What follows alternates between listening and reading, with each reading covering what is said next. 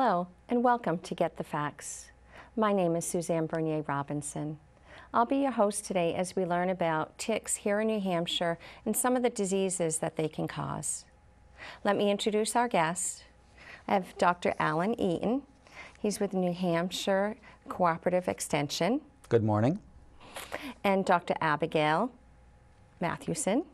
Welcome. Thank you. And you're with the New Hampshire State Department of Health and Human Services.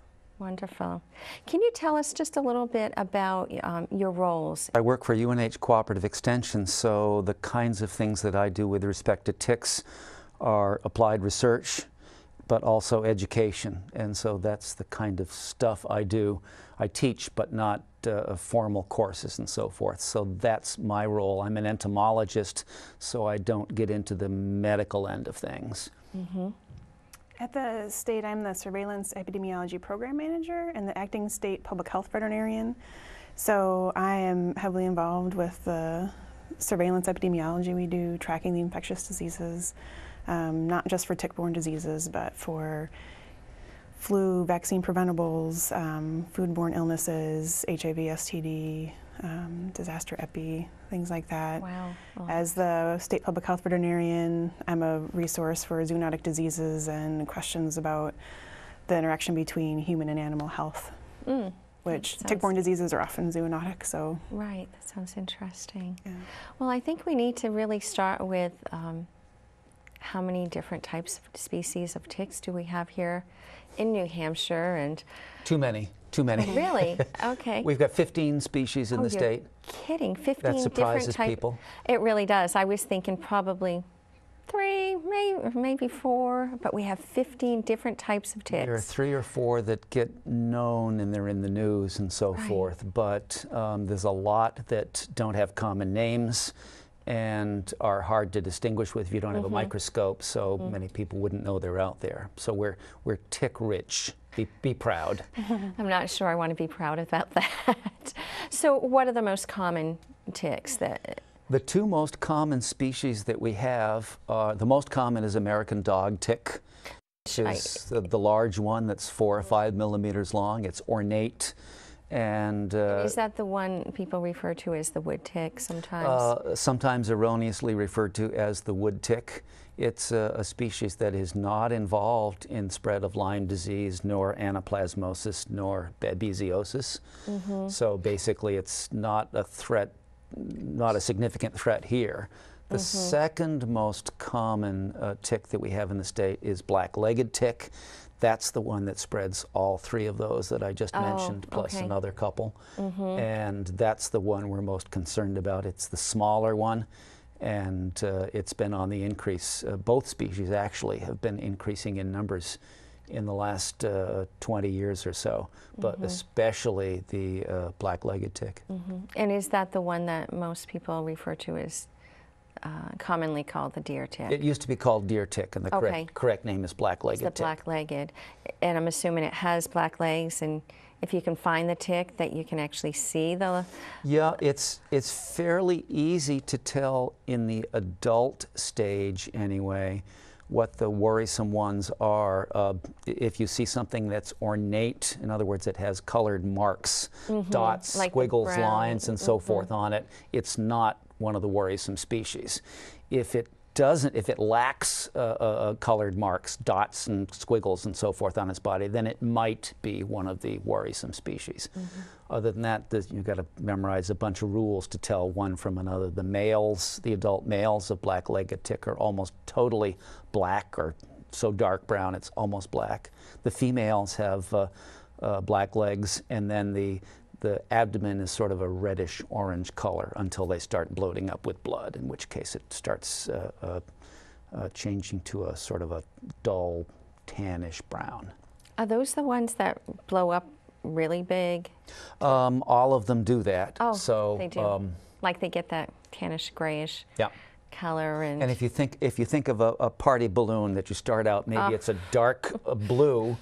If you blow it up, it turns to a light blue because that pigment is now spread over a bigger area. So it sort of changes color as it bloats up bigger and bigger. So do ticks in general just gorge themselves and feed until they get to that size? That's what they're programmed to do. Most of our species, except the one called winter tick, are so-called three-host ticks, which means the lucky females that get to live their full life cycle live for 2 years, and in that time they get to have 3 meals. And so 3 meals. 3 meals in 2 years. That's all you get for your life. So they're adapted to, when they do feed, they feed a lot and bloat right up. Okay, and that will hold them for a period of time. Long time. Until they feel that they need to find another host to Until they're ready, feed on. Is that the basic life cycle of a tick in general? For most of our species. So they start off as eggs. Eggs are laid in masses, in groups of several hundred. Okay. And then the eggs hatch into larvae, and the larvae wait on leaf litter and so forth for a host to brush by and come in contact with them. Most of our species don't even have eyes, so they find their host by touch, by feeling having the host brush them, or the host's fur or clothing or hair or whatever. And then they feed for a few days, drop off, transform over a few weeks to the next stage, which is the nymph. And is that because they have fed that they're ready to go into the next stage? Once they've completely fed, which takes several days, then they drop off and transform. They got to digest that huge meal and change to the next stage, so it takes weeks and sometimes months between the stages. So they start as eggs, then hatch into larvae, then they eventually transform into nymphs, and finally as adults. And then the adults mate, lay more eggs, and the cycle starts all over again. So at what point would we actually see the larvae on a leaf or a brush if we were out? It would be hard if you'd be looking on the ground to find them. They're awfully tiny. The larvae are something on the order of 0.6 of a millimeter long. Yeah. So I've got a photo that I took in my lab of a head of a common pin, and one of them doesn't even span the head of a common pin, so they're pretty small. Wow.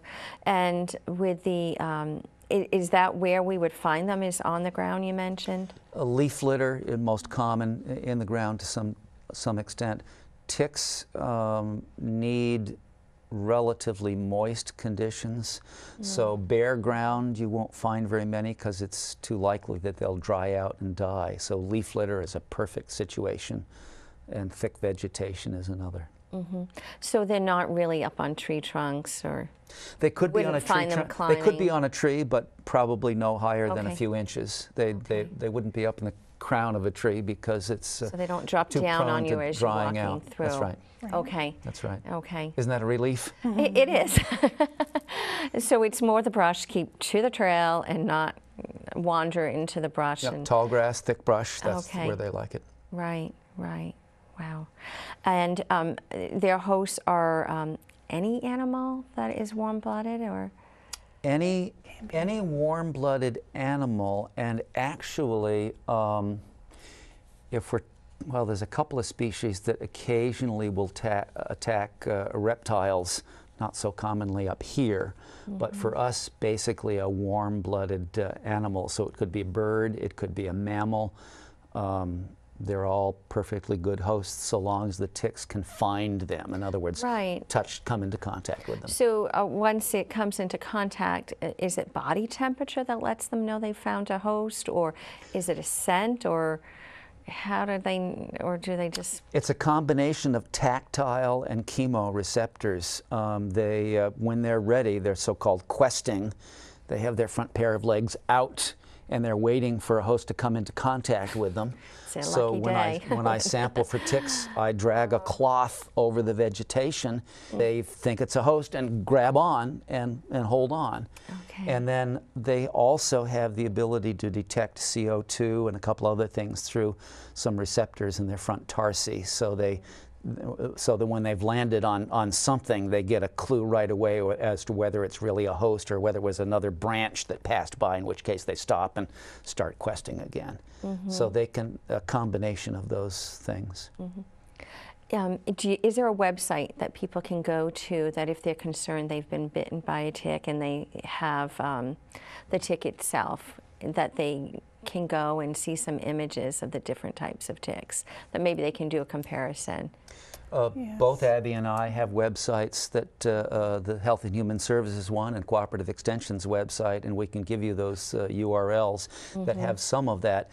You can identify the adults of most of the species relatively easily with perhaps a magnifying glass. But when you get to the immatures, you really need an expert and a microscope.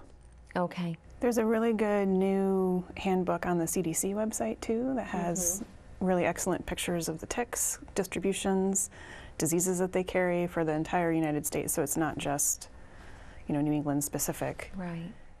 But that's a really good resource too. It has really nice, and it's just the adults, like Ellen was saying, because it's really hard for someone that's not an entomologist to identify the younger life stages besides And the adults. CDC's website is really easy to use. That's Okay. a great Yeah. suggestion.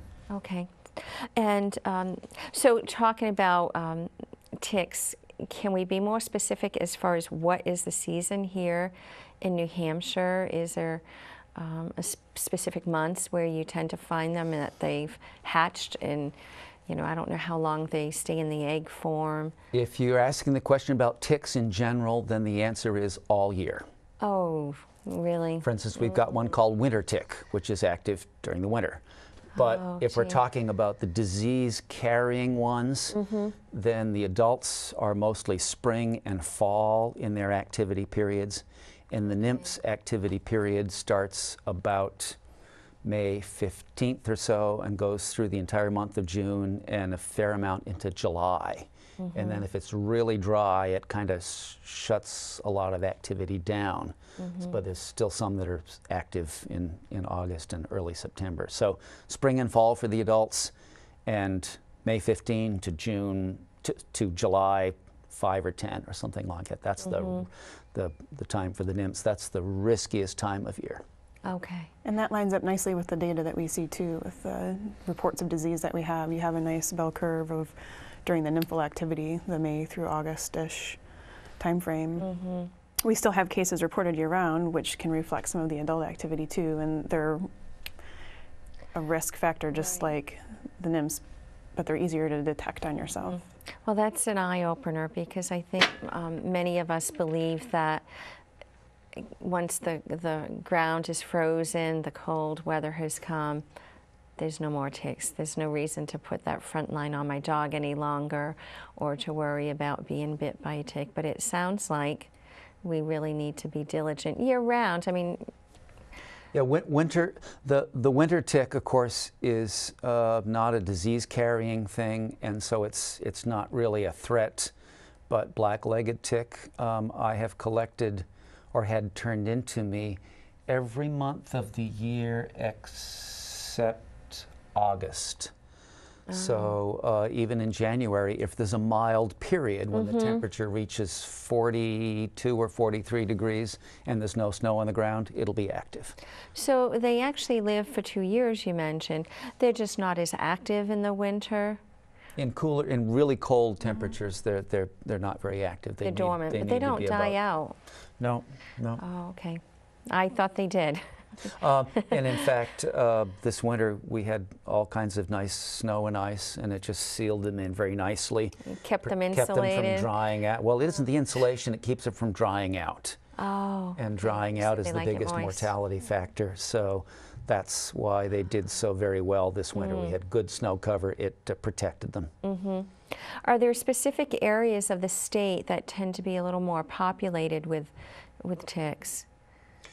Yes, and in fact, that map that I've got that I showed you earlier and that's on the website shows my data from the last 25 years, and it strongly shows that the southeast seems to have the highest numbers of these things, and within about 35 or so miles of the coast.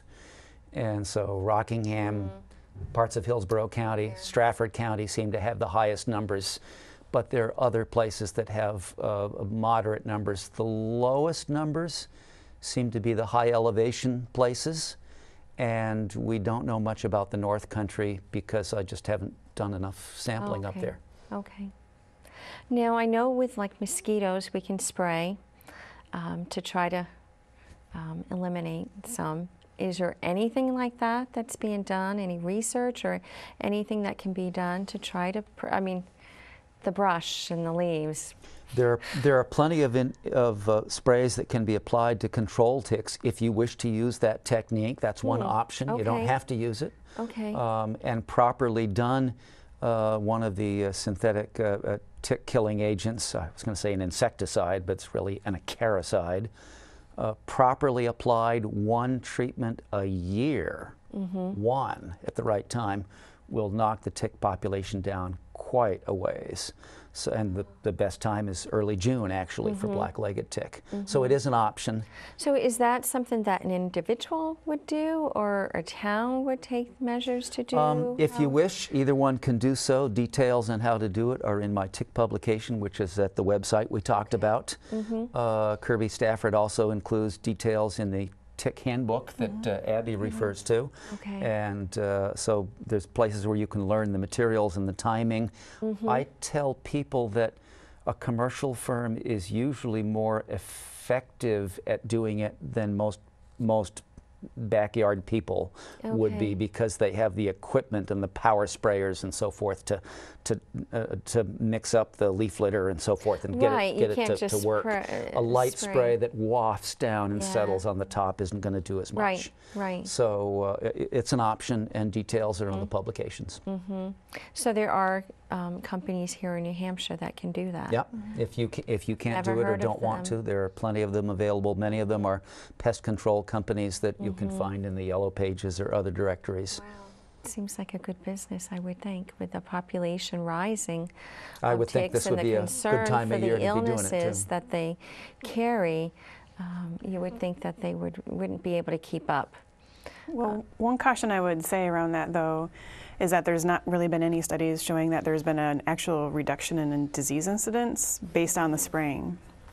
So it does reduce your entomological exposure risk, but nothing definitive has been shown that it's going to be a stand-in for doing the daily tick checks and the showers after you come in and making sure you wear light-colored clothing and wearing repellents and tucking your pants into your socks and your shirt into your pants and things like that. Those are good ideas. Yeah. So I would worry that it would cause a false sense of security. I'm not saying don't do it, because it certainly will reduce your exposure to ticks, but don't use that as a stand-in for doing some of the other preventative measures that are very simple to do and very effective to do. Right. So you mentioned wearing light-colored clothes while you're out so they can show up. Tucking in, maybe pulling your socks up over your pant legs. Okay. What other measures? You can wear repellent. You can get repellent for your clothes that you can wash in or spray in. There's a whole bunch of options that way. And is that a different repellent than like the mosquito and fly repellent? It can be the same thing. It can be the same, the D or... Yeah, it can serve a dual purpose. And there's a really good EPA website that has a selector tool. So you can say ticks or mosquitoes, how long, type of product, you know. Okay, so it would be worthwhile to spray. Are there other measures to take? Doing the daily tick checks, showering after you come inside is very effective. The landscape modification that Alan mentioned with Kirby Stafford's plan, having the border around the yard, it's about 3 feet wide. He goes into a lot of detail in that. Oh, so what is that? Is it some type of landscaping border that acts as a barrier for them? Yeah, pea stone or wood chips mulch, or something. Also, he talks about moving play equipment away from the edge of the woods and a few other tricks. What else have we forgotten? There's always the deer exclusion fences. They're doing studies on the mouse bait boxes. So do they feel that the deer actually carry the black-legged tick onto property and they drop off? Or it turns out that deer are quite important in the abundance of this particular species. And so there have been studies in the Northeast that have demonstrated that this black-legged tick numbers tend to pick up in places where the deer population is strong. It helps them along. but they're not absolutely required for it. So I guess that's the way to say it. Would you say it any differently than that? No, I mean, the deer clearly plays a very important role in their life cycle. And is that So because we have such a large population of deer that it seems that they're... No, in my conversations with Fish and Game personnel, they're saying that relative to the other New England states, we have a fairly low population of deer. But it is in a U kind of, that the herd is mostly in a U in the southern part of the state. And if you look at some of the tick distribution maps, that's kind of matches up well. But it is spreading. I mean, it is, we do have reports from COAS and other points north of Lyme disease. So we know the tick must be there. People can be traveling, but they think in the New England area, most of the Lyme disease is contracted peridomestically, so around your home, is what they're thinking. We don't have complete travel history data on the cases that we have, so it's really hard to say one way or the other. But that's the general. So it's really, really important to take those precautions, especially for young children or teens that like to go out exploring in the woods and kind of creating their own path through the woods where they're not sticking to a paved trail. They're brushing against the trees and brush out there and the leaves where they can easily come in contact with the ticks.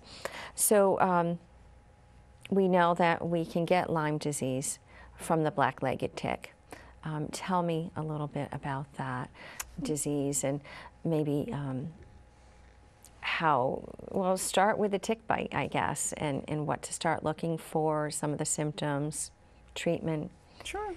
So with Lyme disease, of the diseases that we have in New Hampshire transmitted by the black-legged tick, Lyme disease is the only one that really produces a rash, the erythema migrans, which is different than the tick bite hypersensitivity reaction, which will be more of like a little nodule, a little bit red, maybe hard, maybe warm. The erythema migrans rash will be a spreading rash that will get bigger rather than starting to heal. Okay, so we'll start as just a little circle around where the bite is, and that will just continue to get larger and larger as the days go on? To a certain point. I mean, it's not going to cover your whole body. It's not going to cover your whole body. Right. But it'll be getting bigger rather than getting smaller as time goes on, which is one of the bigger hallmarks. It can also have a central clearing.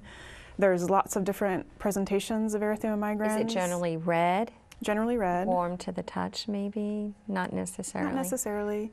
But what that is indicative of is the bacteria, the Borrelia burgdorferi, that's the causative agent of Lyme disease, moving out. Getting through your system. Moving through the skin and spreading out. So if, there's been studies where people have taken a sample of your skin if you have a spreading rash, and they can find organisms there moving. So incubation time frame for that is 3 to 32 days, around there. 60 to 80% of people will have that. When we looked at our data for 2012, I think 60% of our cases, confirmed cases, had erythema migrans.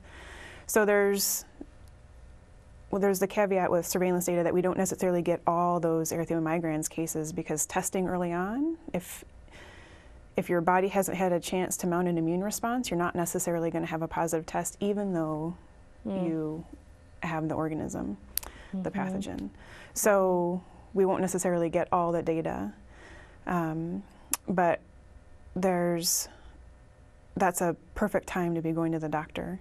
You can do a prophylactic dose of the doxycycline, which is the main treatment for Lyme disease. You can't use doxycycline in pregnant women or children at less than 8. There's other treatments that you can use for that, but so then you can't do a prophylactic dose. But if you have a confirmed bite from a black-legged tick, you can do identification with Alan Eaton or with the state entomologist, Pierre Seert. Okay. So it's really important for you to hold on to that tick if you've been bitten and you've developed a rash. What is the best way to keep that tick? Put it in a little jar or put it on Scotch tape? Is there a better way to?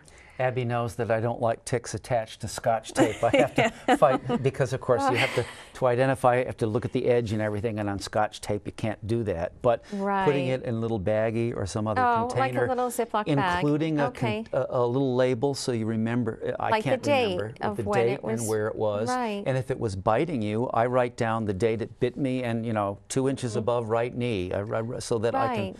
Later on, in addition to knowing what the species is, then if I have the rash that Abby talked about, I can call my physician and say, I had this appeared and it was 9 days ago and I was bitten by, it helps me, and so I write it down, a Ziploc bag or a small container like these, just perfect. Right, okay. That makes a lot more sense than the Scotch tape.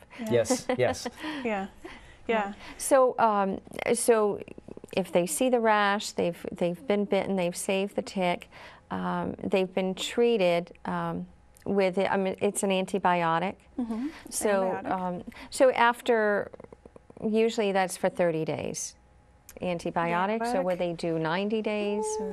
Usually it's like 14 to 21. Okay. Sometimes up to a month. There's no concrete evidence of persistent Lyme disease, chronic active infection.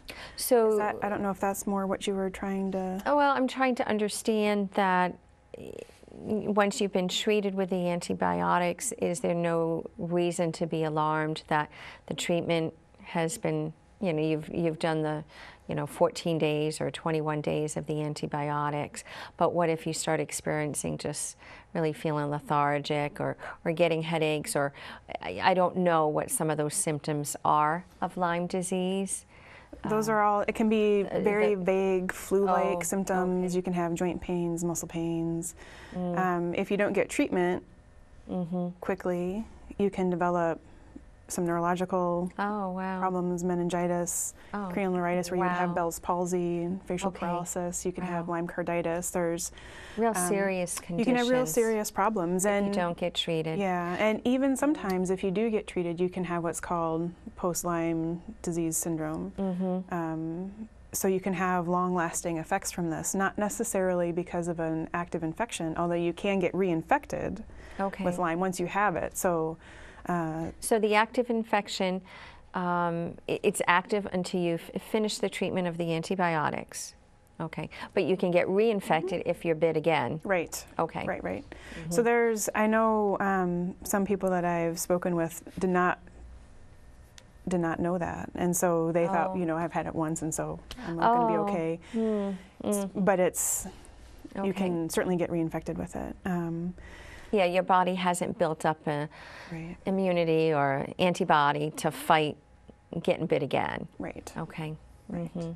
So there are potential long-lasting sequelae that you can have, or secondary problems from having had Lyme disease. But if you either do the prophylactic dose, if you've had that tick bite that's been attached for 36 hours, they've deviated from being flat, so they've fed some, and it's within a 72-hour time frame of when you've pulled it, then you can do the prophylactic dose to try and prevent coming down with clinical signs of Lyme disease. But you should continue to, nothing's 100%, so it may not 100% of the time prevent disease. So you should always monitor yourself for signs and symptoms of either developing a rash, or if your joints start to hurt, or you're starting to have flu-like symptoms and you're just concerned. You should always talk to your doctor about that. And it's a disease that cannot be transferred or transmitted from person to person, by touch or drinking out of the same water glass or anything like that. Or from your pet to you, or you to your pet. Dogs do get Lyme disease as well, and so there's, I know there have been some concerns about, can I get it from my dog? But you can't. DEET and some of the other repellents are very effective. Alan has a really good. Very good. Yeah, I may have to start. I never think of using bug spray because I use it for mosquitoes, or never think of using that for ticks. And you would use it perhaps a little differently. So you'd have to look at the label of your material and find out what the active ingredients were and see if the label said it was for ticks, for one thing. But secondly, the prime areas would be around your ankles and your lower pant legs and socks. You wouldn't bother up here or your neck or anything. Right, so they most of them tend you're going to to encounter down low, so that's where you'd use them. grab on, as you said, as you're passing through. They just kind of leech onto or grab onto that host walking by, and then they kind of walk their way up until they find a spot. A spot that seems moist and ready to, okay. There was one other good prevention tip that Alan had when I was watching your video online about wearing those like knee boots. I wear 16-inch high boots for a lot of my field work, and it's just, I did it to keep my feet relatively dry, but they're so slick the ticks can't grab hold, and I noticed very quickly that I wasn't getting anywhere near as many ticks on me when I wore those, so that's an additional thing. I'd forgotten about that. Oh, that's a great idea. When was Lyme disease discovered? Because it seems like a fairly new disease that we've been hearing more and more about in the last, I don't know, 5 to 10 years, or maybe that's because it's being diagnosed more accurately, or like you said, we're getting a much larger population of ticks. So in the mid-70s in Connecticut, Lyme, Connecticut, which is how it, and that is why it's name, called Lyme disease. Okay. Is when it really became known as a disease. I was just reading something recently about how they've actually gone back and looked at some white-footed mouse museum samples and specimens and things like that, and they found evidence of it back into the, I think it was the late 1800s, early 1900s. Oh. Documentation of the organism being there, but not really documentation of human illness relative to it. But since that time, there's been a lot of change in the landscape, especially in this area. We went from deforestation to reforestation, reintroduction of the deer, much more greening of our space, which is great. But that brings us closer in contact with both the reservoir species, the white-footed mouse. There's some other ones, chipmunks, robins, other animals. So it's not, I don't want to villainize just one species or the other. Right. But then, you know, we also get the bigger mammals, the white-tailed deer coming in and serving as the reproductive hosts. And so it's just been this blossom of going back to nature, and that the spread of the vectors, the spread of the reservoirs and hosts has led to us having part of the reason of having an increased incidence, both of tick encounters and of Lyme disease. What is the percentage of ticks? Do you have any idea what percentage are infected? Yes, so from 2007 to 2010, there was a study done where the ticks collected were tested for Lyme, Anaplasma, Babesia, throughout the state of New Hampshire. And there weren't enough ticks collected for Coos County to really give much of an indication of what the infection rate there was, but across the state, about 60% of the ticks at that point in time were infected with the Borrelia organism. We're hoping that we're going to be getting funding to expand our entomological surveillance.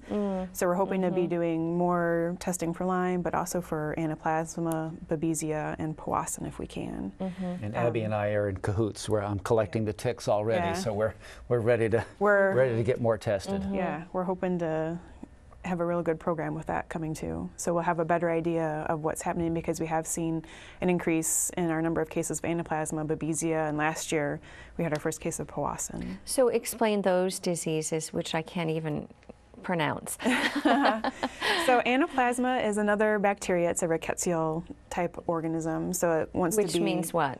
It wants to be in your cells, the Lyme disease. So it really wants to... Yeah, so it'll be the Anaplasma phagocytophilium wants to be in your phagocytes, which are your white blood cells. The Lyme disease pathogen, Borrelia burgdorferi, is an extracellular modal spirochete, and so it can move around in your body that way. But the Anaplasma organisms want to be within your white cells. Babesia is a red blood cell parasite similar to malaria. Many people are asymptomatic for Babesia, but those that get sick can get really sick. There's some risk with blood transfusion with that, so they you know, we keep track of that too. Powassan is actually an arboviral disease, arthropod-borne virus.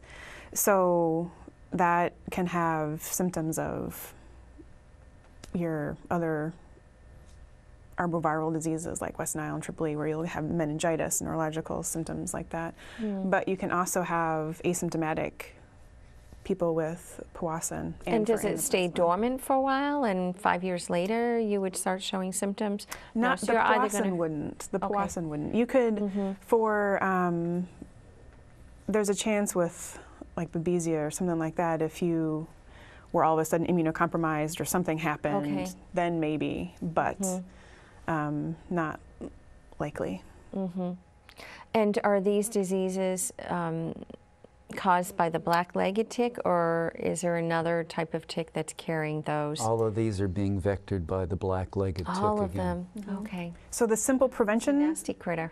messages can prevent not just Lyme disease, but Other diseases, that are yeah. even aren't as well Right. known, but certainly have some serious consequences.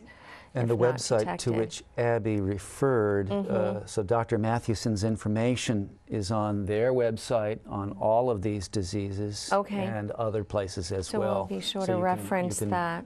easily find access to good information on these.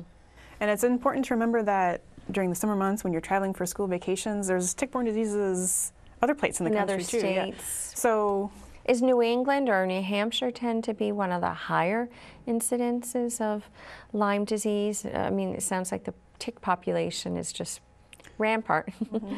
We're number one. Number one. In the, Are we? in the, Oh, what a and the great way. CDC tracks the incidence by state. Are we really? And we are number one. Maine is number 2. Vermont is number 3 currently. So, but if you go towards the Midwest, you find much, much less. the upper Midwest It has seems like the some. climate. There's a pocket around Yeah. Wisconsin and Wisconsin, Minnesota. Minnesota. Again, well, Wisconsin, is it all the lakes or? There's Not 3 really. patches in the country, and one is the eastern seaboard, Yep. started So you out have along the that coast. damp. And then that lakes region, Moisture more. Wisconsin and Minnesota. And in the Pacific Northwest, is it Washington or somewhere in the Somewhere, Pacific yeah. Northwest as well? Yeah. And those are the hot spots in the country. And I that's- guess don't like know about Oregon, the- you mentioned. I don't know about the others, but that's the Lyme disease pattern. Yeah, that's what anaplasma follows that too. It does? Yeah. Huh.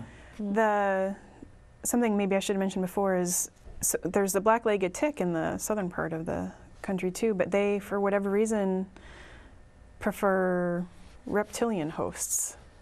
Is something that I had been reading that I had meant to talk to you too. So they're not good reservoirs for Lyme disease. So they do have those ticks, Right. but it's a completely different ecology. And so if you think about it, these are opportunistic organisms that whatever host comes along, and so if you live in Virginia or North Carolina or South Carolina and there are lizards available and so forth, then every once in a while you feed on a lizard rather than So a temperature. host that's good for this, then it messes up the whole Right. system and they don't have anywhere near as much. Isn't that nice? Yeah. Wow. So as long as there's blood to feed on, the temperature really doesn't have anything to do with it. Some of the ticks will accept cold-blooded hosts, and Ixodes scapularis is one of those. Wow. There are others as well, but of course up here there aren't too many opportunities for Right, that. right. Do we have numbers on how many people in the state of New Hampshire that have come down with Lyme disease?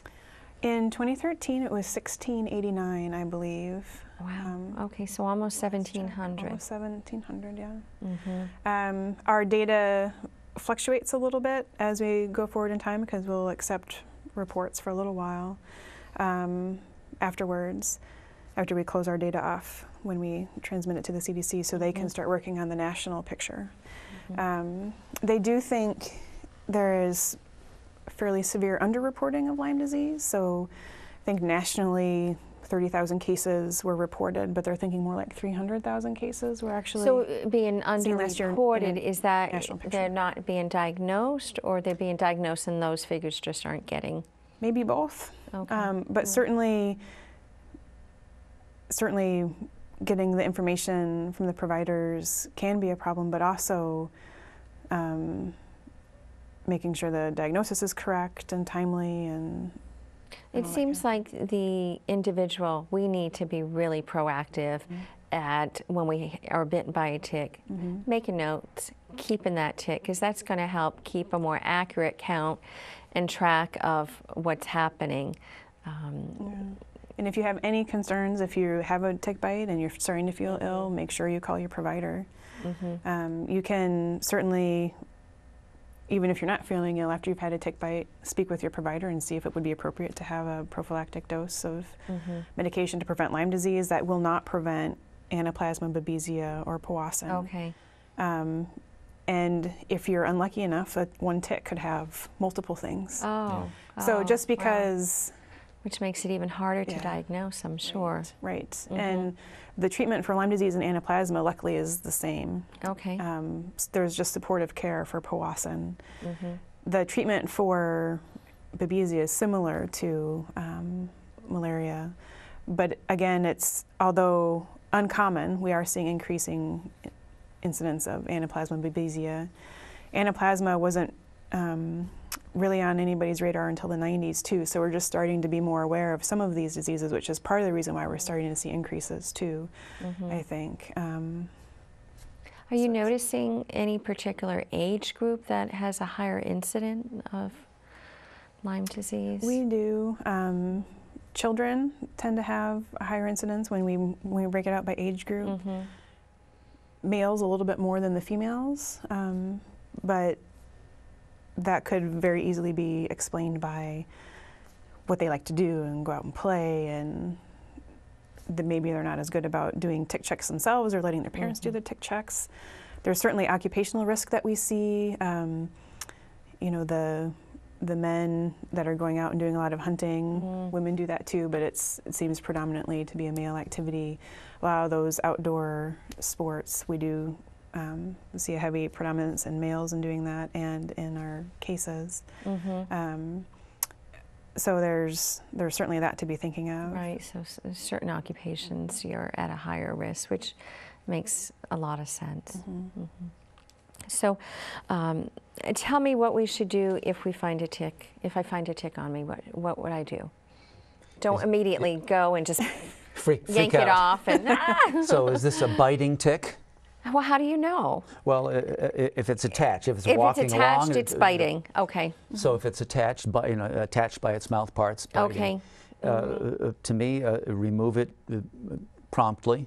What is a proper way to remove a tick? Because I know they have special I didn't bring utensils to be able to remove I didn't bring from my little dogs. tick spoon. I've got it in my box here somewhere. Okay, so it's a I little... use a pair of forceps because entomologists have those.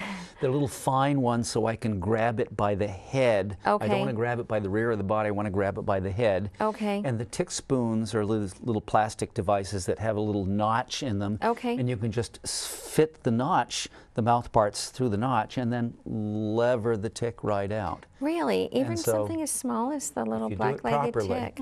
And so Okay. that's the way to do it. When I was a kid, I was taught you touch it with a hot match, or you slather it with Not Vaseline. when it's on you.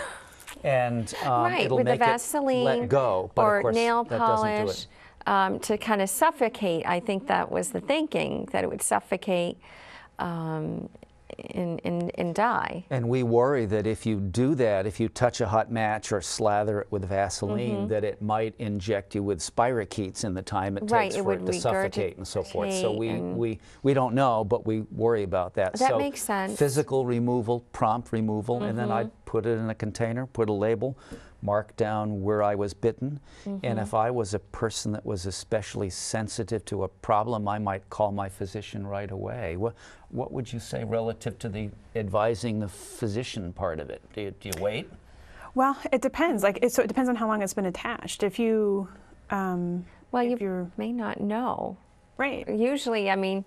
But if there's any kind of deviation from the flatness of the tick, then you know it's been attached long enough to feed. And I guess you need to stop and think, what did I do today? Was I out in the garden, or was I grocery shopping? Okay, well, yesterday I was out, so it's been attached for a day. Well, so even if you have been inside all day, but you have a dog or a cat that's been going in and out, they can carry in ticks like that, and they can drop them or crawl up onto your sofa or cuddle up with you when you're going to sleep at night or something like that.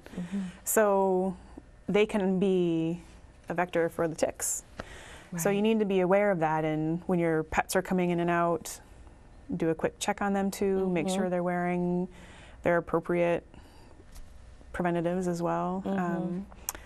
Dogs do have a vaccine, humans do not, but dogs do have a vaccine, so they can be protected from the disease that way. A vaccine, like a shot?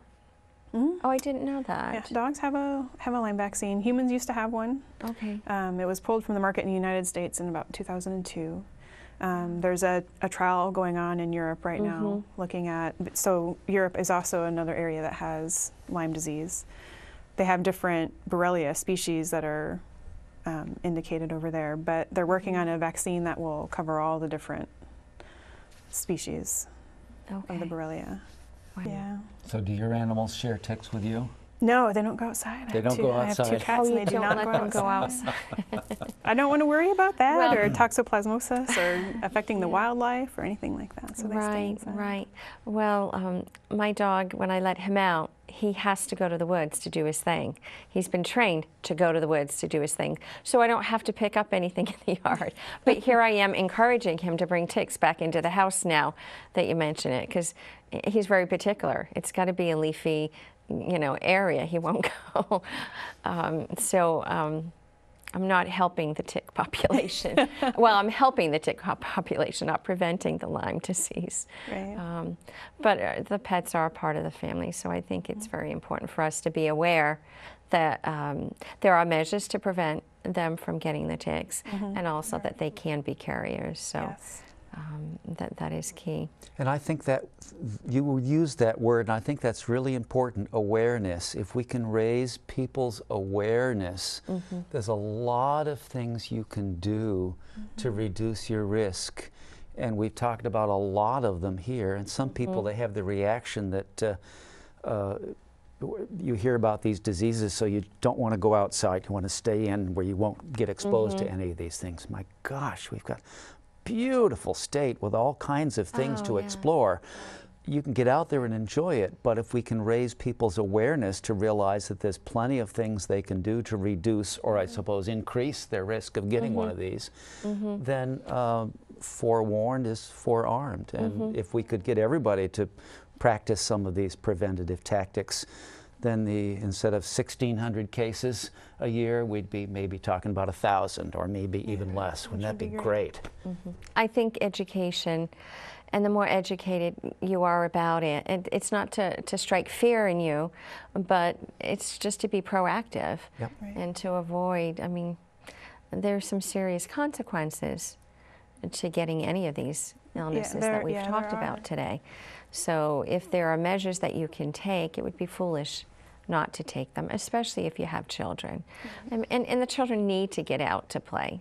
So well, the adults do too. I mean, it's good for your mental health. Yeah. Oh, yeah. Sort of like what Dr. Eaton was saying, it's good to get out there and explore. It is a beautiful state, and it's, I would feel badly if anybody was staying inside for fear of these things, because there are ways you can prevent it. Right. Well, it sounds like your websites have more than enough information for people to just get some general education, but if they even want to go a little deeper, it sounds like you have plenty of information. Is there anything that we did not discuss that maybe you would like to add? Well, one thing prevention-wise that we did not talk about, maybe we should have, is minimizing the rodent and bird population right around your home is a good way to try and reduce ticks too, because those are the animals that are going to be carrying the larval nymph ticks that could possibly be. So the bird feeders that we have out there. On my property, I feed the birds, and I recognize that I'm increasing the risk. The bird feeder is only 30 feet from the wood pile, and every time I take the wood out to bring stuff in the fall, there's several white-footed mouse nests in the pile, so I know they're there. There's chipmunks in my yard as well. And so that's one thing that we do that can increase our risk a little bit, I guess, so long as we're aware of it and understand that we may be creating this. I think that's part of it. What else have we not mentioned? I think we've covered most aspects. There's always, we're always available for consultation about anything. If people have great. questions, they can always call or Do you have any type of volunteer base where, you know, people are actively maybe out looking and collecting ticks?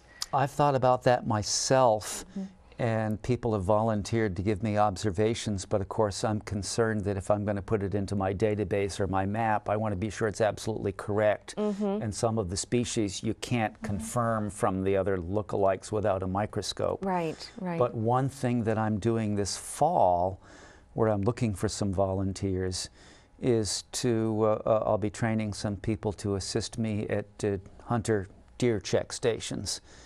We may do the moose season as well, where I'm not sure yet. So you actually check the deer that have... We're looking at deer that are brought in. The requirement is a hunter has to bring in the deer within 24 hours of the kill, and it has to be checked and by a biologist and given a number and so forth, so they can track what the kill rate is.